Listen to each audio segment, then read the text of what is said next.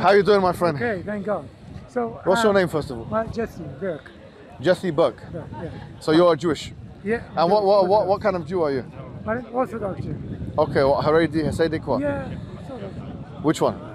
Well, Hasidic is part of Haredi. I guess I'm somewhere between that. Okay, fantastic. Okay. What did you want to ask me today, brother? Yeah, okay. So first of all, before you were talking about, I don't know, gender issue, you talk about LGBTQ, I don't know what, you talk about gender I didn't issues, speak about that today, but yeah, okay. I have in the But past. you were saying about someone who left Islam, who was born, that's really bad. You actually said the worst people in the world. I'm wondering, well, worse than murderers and rapists? I mean, how bad is it? But I was wondering if... Well, it's as bad as it is in Deuteronomy, which also talks about an apostate in your book, right? Let's be clear. That it talks about the apostate, you can kill them in the house. Yeah. Just as bad. Yeah, so it's just as bad. So we both, We're on the same page.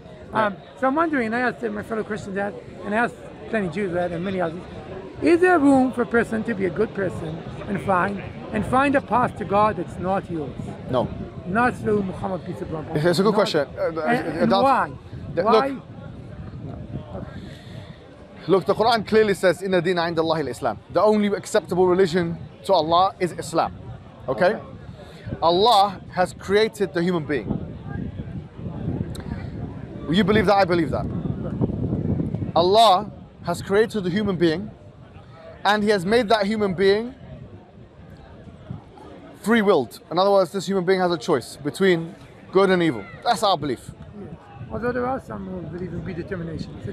We believe in predetermination, but we have a compatibilistic position, which is, as you know, both godly determinism and human free will. They coalesce in a certain manner, okay? So we believe in the idea of human free will.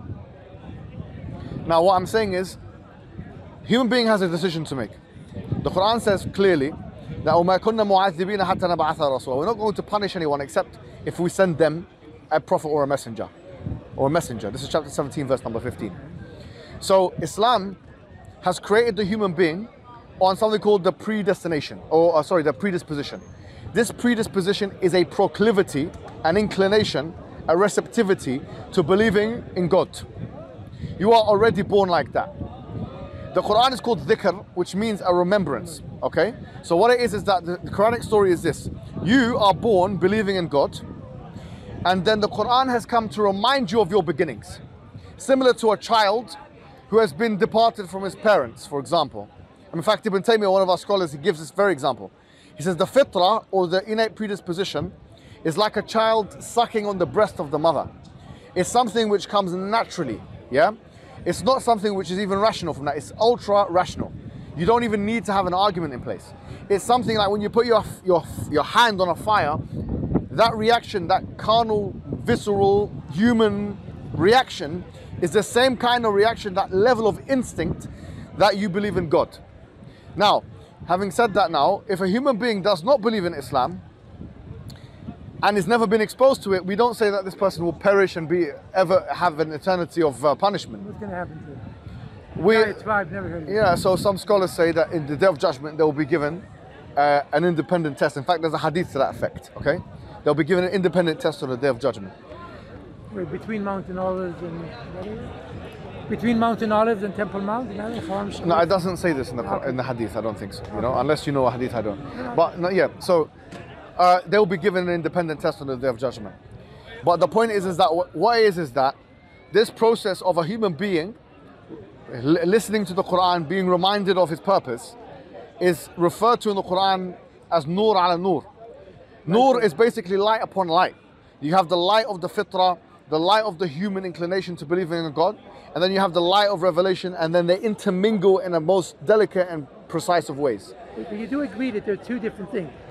If you talk about inclination to God, I hear. Inclination to, I don't know, pray exactly 5 times a day, or say exactly the words, La ilaha illallah, or whatever. Yeah. That's not something someone's born with. I agree right? that. Yeah, exactly. He has to hear it from someone. Absolutely. So what we distinguish between is the theoretical Islam, praying 5 times a day, even who the Prophet Muhammad was.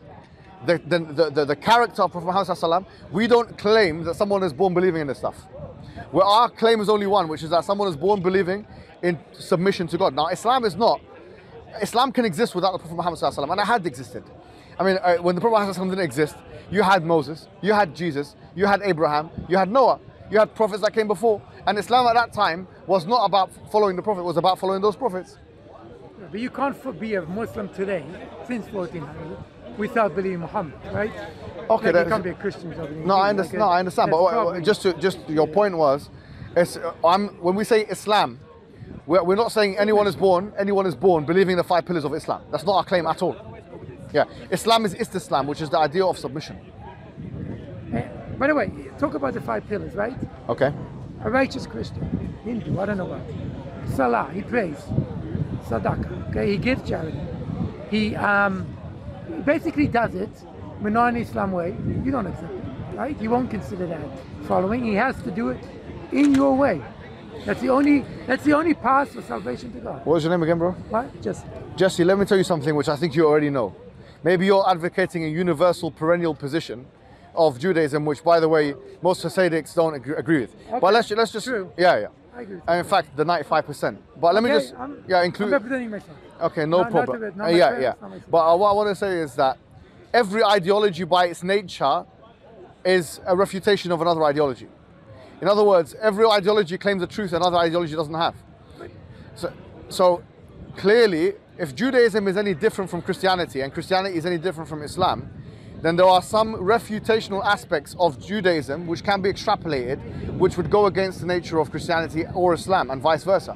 Meaning this idea that we believe in one truth, which is sent by God, is not something remarkable or exceptional about the Islamic discourse. The reason think about it clearly. Any ideology, in order for it to be thusly understood as a demarcated ideology, distinguishable from other ideologies, must have aspects of it which are differentiated from other ideologies. In practice, for sure. In theory as well. Well, what, I go to masjid, I go to synagogue, I go to church, or temple. For sure. What exactly? No, in theory. Well, but see, the theory doesn't have to. Look, the Sharia, right? You have the 4 schools, right? Right? You can choose. Okay. Valid, right? Yeah. And they're all okay in your eyes. Yeah. Am I right? Mm-hmm. Okay. So here's 4 distinguished schools, differentiate, but each one for you is a path to Allah. Okay? Okay. I don't know if you'll include the Shia, I think, but No, inside yeah, the Sunni. yeah, Okay. yeah. Right. So you do have that. I'm just stretching it further and Okay. saying there could be ways to Allah that maybe go differently. I understand Again, what you're saying, but can I retort? What I was going to say is that all 4 schools of thought are operating on the same basic premise, which is that we want to believe in God and the Messenger and follow the Messenger. Okay? Now, just to let you know, it's a bit complicated, but I might as well just mention it. Yeah, the Usulis, there are a group of scholars referred to as the Usulis who delve into something called the principle of extrapolation. There are 2 camps of Usulis. There are some of them called the Musawwibah and others called the Mukhatti'ah. So even in the situation where you have the 4 schools of thought, the Musawwibah say all 4 of them are truths in and of themselves. The Mukhatti'ah, the position I take, they actually say this. They say, although all 4 schools of thought are legitimate from the perspective that they're trying to follow the Prophet and they are putting forward a jurisprudential method which is systematic, actually there's only one truth and one falsehood.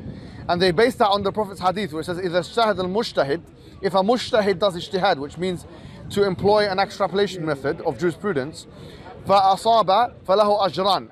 If he is successful, he gets 2 rewards. When أَخْطَأ فَلَهُ أَجْر. And if he fails, then he's only got 1. Now the point is the hadith is clear that you can make a khata, or you can err on the side of falsehood. Still, because you're operating within the paradigm of Islam, you'll be given a reward. The point is, if you're not operating within the paradigm of Islam, or the idea that the Quran and Sunnah are the major primary sources, then you'll be disqualified from that. So the extent to which taking different pathways to truth is something which is a legitimate discourse, is something very clearly and cleanly defined by Islamic scholars, to the extent to which even those things where there's a difference of opinion among the 4 schools of thought can be considered this is true and this is false. So in other words, if I'm a Hanbali and I say, look, you know what? So if I follow the Hanbali school of thought, I follow it for convenience purpose. Saudi Arabia? No, I'm not. From Egypt. Egypt. But if I follow the Hanbali school of thought and I follow a particular ruling, yeah? Now, I cannot say this is 100% true in the same way I can say that Quran and Sunnah is 100% true. I cannot say, so if someone says a Maliki or a Hanafi comes to me and says, actually I believe X, well you believe in Y. I will have to, as a person who's following that madhab, unless I have done my research myself, but if I'm under the authority of those particular schools of thought, I'd have to concede that his other method or his school of thought is as legitimate or even more legitimate than mine in some cases. I have to be agnostic here. I cannot be a follower of the Hanbali madhab but say, no, mine's true and your one is false. But you don't. So that's where the difference lies. Whereas as a Muslim, I will say my religion is true and your religion is false. But so with the madhabs, your example of the madhabs, I have to maintain a degree of agnosticism to the truthfulness or lack thereof of my particular position, unless I have done the extrapolation myself. Whereas with religion itself, I don't have any agnosticism. I'm very clear what's true and what's false.